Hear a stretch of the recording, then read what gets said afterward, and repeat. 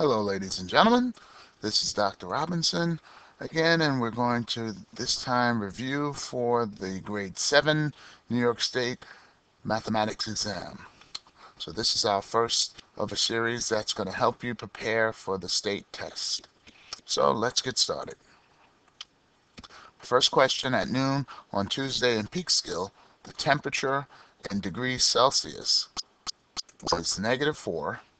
At noon on Tuesday, the temperature was 6 degrees higher. What was the temperature at noon on Tuesday? So we have a problem that starts us off with a temperature of -4 degrees Celsius. So -4 degrees Celsius over here. And that's very cold. And then it went higher, so it went up by 6 degrees. Well, we can get our thermometer, start down here at -4, and count up 6 spaces. 1, 2, 3, 4. That would get us to this point right here. If we went up 4 spaces from there, that would be 0. So we went up so far 4 spaces. And if we went up 2 more spaces, that would give us this point right up here, which would be 2. So our answer would be letter A, 2 degrees Celsius. So let's check that. Yes, it is right. Now we can look at it in a different light, whereas we could take the numbers, -4, and increase means it's going to add to it. So if we add 6 degrees to it, that would give us +2. Because remember, you cannot add negatives and positives. I know you're tempted to say 10 or -10, but what I do is I take a little shortcut in adding my negatives and positives. What I do is I draw 4 negatives. 2, 3, 4. And underneath it, 6 positives. 2, 3, 4, 5, 6. Then I would cancel out. So let's go cancel out. 1, 2, 3, 4. Those 4 negatives and 4 positives cancel out because opposite signs cancel out. And I'd be left with just these 2 negatives. 2 positives. And that's how I get +2 as my answer. So that's a good way to look at it. So try to do that in case you have the rule mixed up. But the rules are same signs, you would add the numbers and keep the same sign. Different signs you would subtract and choose the sign of the larger digit. So A was our correct answer. Here's our next question. Which expression is equivalent to 4x plus 3 minus 2x plus 5? Well, I got different choices here. So let's see. This is a algebraic expression, and it reminds me of a polynomial. So my polynomial would be very long here. So let's see if I can go over here and cut this up into pieces. In between each sign, I cut it up. I have a 4x, I have a +3, I have a -2x, and a +5. Well, I know my +3 and -5 are regular numbers. And we just talked a second ago about drawing 3 plus signs and 5, 2, 3, 4, 5 negative signs canceling out. The positives and negatives, cancel that one out. and I'll be left with 2 negatives. Did I do that right? Nope, nope. I did that wrong. Let me fix that.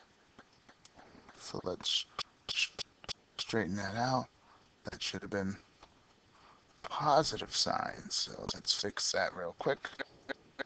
So I have 3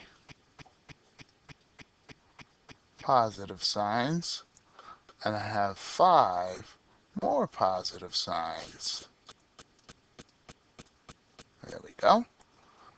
So I have a lot of positive signs here, and technically I'm supposed to keep them all on the same line. So let me put them all on the same line, because I'm only supposed to have my negative signs on one line and my positive signs on the other line. So I got a lot of positives. So I have, if I count them up, I'd have a total of 8 positives. So I'm looking at my answer choices. I have positive 8 here, positive 8 here, and positive 8 there. So I know B has got to be wrong. Now the question is, what about these x's? I have 4 x's, and I have a negative 2x. Well, these are like terms because they have the same variable. So I have to subtract the coefficients. So 4 minus 2 would give me minus 2x. I'm sorry, positive 2x. 4 minus 2 is positive 2x. So I'd have 2x and a plus 8. So that would give me answer choice A. So I believe my choice is choice A. Yes, I got it right.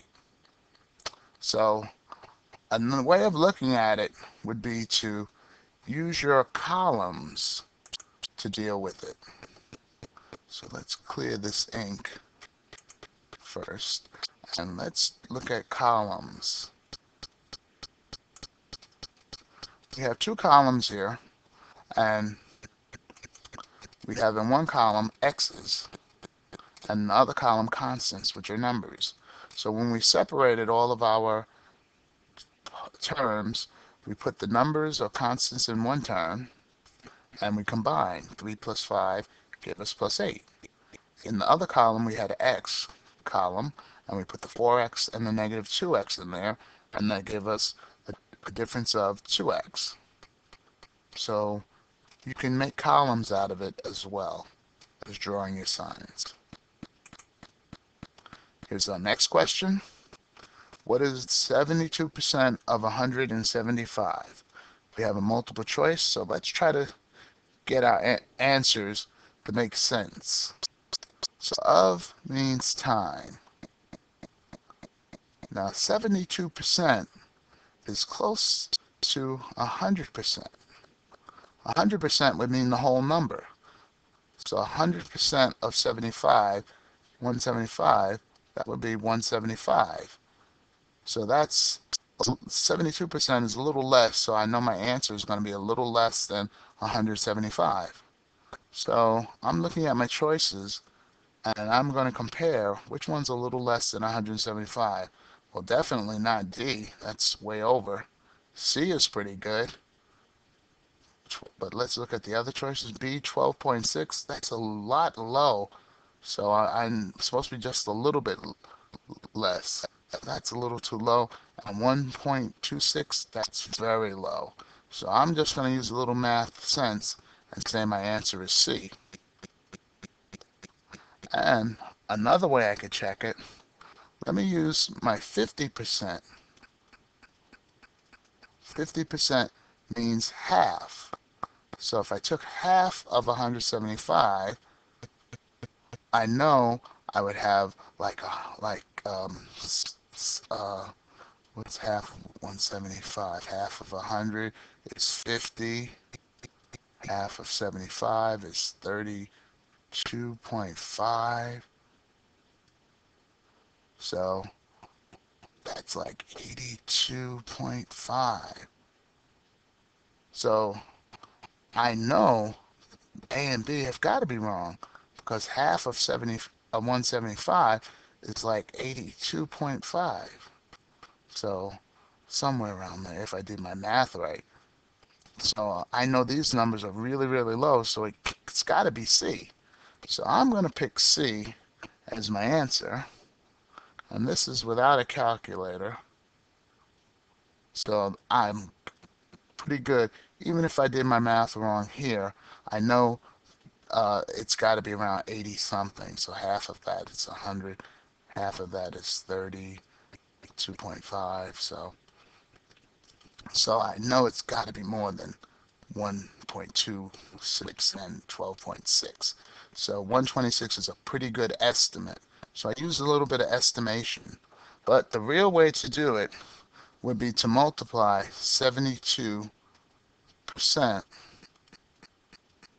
times 175 just to see what you would get. That would be the real way to deal with it. And when you do it, you get 126. All right, let's get to our next question. If S equals 2.05, find the best estimate for 6S squared. Okay, we're going to estimate. So estimate, best estimate. So that means we're going to round off this value. So let's round it off to an easy number that we could use. 2.05 would be close to 2. And now I have 6s squared over here. That means 6 times s squared. And I know s, we said, was equal to 2. So I'll change that to 2. And I'm going to multiply by 6s squared, which was 2 squared. Do my orders of operation. Exponents first. 2 times 2 is 4. 6 times 4, 24. So I should get 24. So let's try B as our choice. Yes, we are right. So first thing you do when you're estimating, round off your value, then substitute inside the expression. We substitute for s because remember 6 s squared means 6 times s squared. We substituted the 2 because that's the new number we're using. I know you could use 2.05, but they said round it off and estimate. So 2 squared is 4 equals 24. So that was a good problem. Let's try one more. Scott and Thomas are playing a game with number cards. At the end of the game, Thomas still has 5 cards. If the value of each card is negative 50, how many points does Thomas have? Okay, well, each one of these cards at the end of the game is worth negative 50. So I have negative 50 for this card, this card, this card, this card, and that card. So I have a negative 50 5 times. So if I multiply negative 50 times 5, I get negative 250. And why did I multiply? Because I had 5 times that amount, or 5 different cards, and each card is worth negative 50. Now I could have lined it up if I wanted to and write negative 50, negative 50, negative 50, negative 50, and negative 50. And then add all of these up, 5, 10, 15, 20, 25. And the rules for addition say when you're adding of the same sign, just keep it the same, add the numbers. When you're multiplying over here, you multiply, the signs are different, the answer is going to be negative. So I still get A, which would be my answer, negative 250. So let's press this, and there it is, negative 250. So that was a good problem. We want you to check your understanding, watch the video again if you need to, and if you have questions, come see me in class. I'll be glad to go over them with you, and we'll talk about it. So we want to get you prepared for the New York State test. Here's a telephone number. If you need help with homework, dial a teacher. Homework help hotline 212-777-3380. Call them between 4 p.m. and 8 p.m. So that's dial a teacher. The teachers will give you help not only in math, but any subject that you need help in. So 212-777-3380 between 4 p.m. and 8 p.m. Well, I hope you got something out of it. We'll see you next time on our next part of the series. Thank you very much. This is Dr. Robinson signing off. Bye-bye.